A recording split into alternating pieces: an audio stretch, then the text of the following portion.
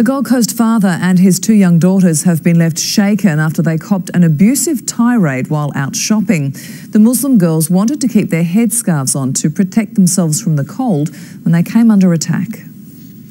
It's heartbreaking to think a Queensland child could be subjected to this. He said the bad words, and he said the very bad words to us. He said to us the bad F word. Every morning, 7-year-old Medina and her 5-year-old sister don these headscarves as part of their uniform at the Australian International Islamic College on the Gold Coast.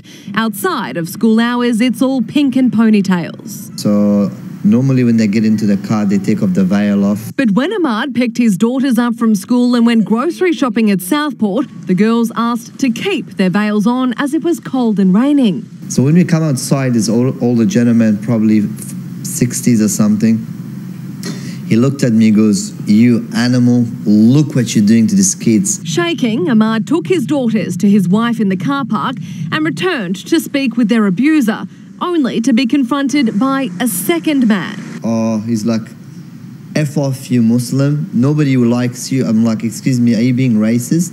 And he's like, "No, mate, I just hate Muslims." Ahmad has lived in Australia for the past 22 years. That I am more Aussie than the person who abused us. And I was really hurt. Really hurt. What's more, 9 News has learned children are copping abuse at school too. Sometimes we do have bikes driving across the road, and during class time they're revving their bikes and certain things, yelling. Hayley, are police looking into these attacks? Well, yes, they are, Andrew. The school has been reporting these attacks to police as they happen, and anyone caught partaking in this kind of racial abuse can, in the least, be charged with public nuisance, and in extreme cases, they face up to 6 months behind bars. Thanks, Hayley.